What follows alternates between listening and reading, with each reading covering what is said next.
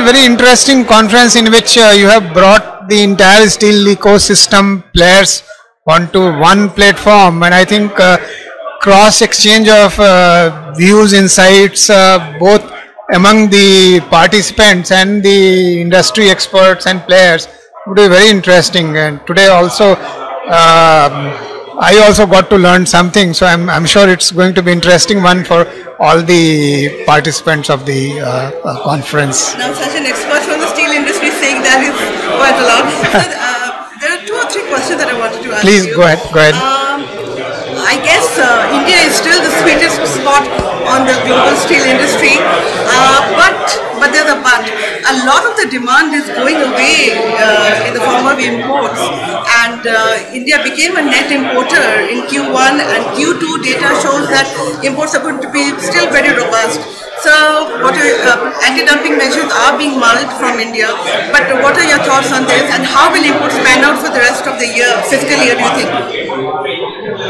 So, I'm no longer looking after that, so maybe I can only speak from whatever experience I have. The issue of imports is not across the board. For example, if you take longs, it's not a major issue. If you take flats, it's certainly an issue. And the slump in the Chinese market has really shaken the market, and while the production of the steel players may not be impacted as much, but the price realizations are certainly going to be affected, and that would cut into the profitability of the steel makers. So I think to the extent it's the imports currently happening are unfair, and there is a dumping going on, Indian government should certainly respond to them in time frames so that make the platform more even as compared to what it is now, because the duty prayers for imposition of the duty are being considered at a longer time frame of about a year and a half. That is not going to help the industry, or at least give them a fair hearing.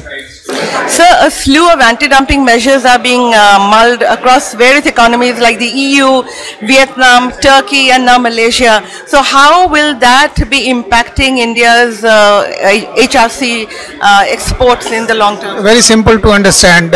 If Chinese players don't get to export to those markets, or to the extent that they are doing now, so there would be more pressure on the Chinese mill to export to Indian market, which is still open. And therefore the volumes are going to grow until unless Indian government also responds in quick time. And looking at the rest of the fiscal, how do you feel steel prices would pan out, because they have already hit 1-year lows. Some of them have hit 1-year lows. Some other items have hit 3.5, 3-year lows. So what are your thoughts on that? It will depend on how the steel prices behave on an international platform, because our prices, because of the open trade regime, are determined by the international prices, and I don't see it going up very quickly in immediate foreseeable future. Thank you, sir. Thank you so much. Don't forget to like, subscribe, and share the videos.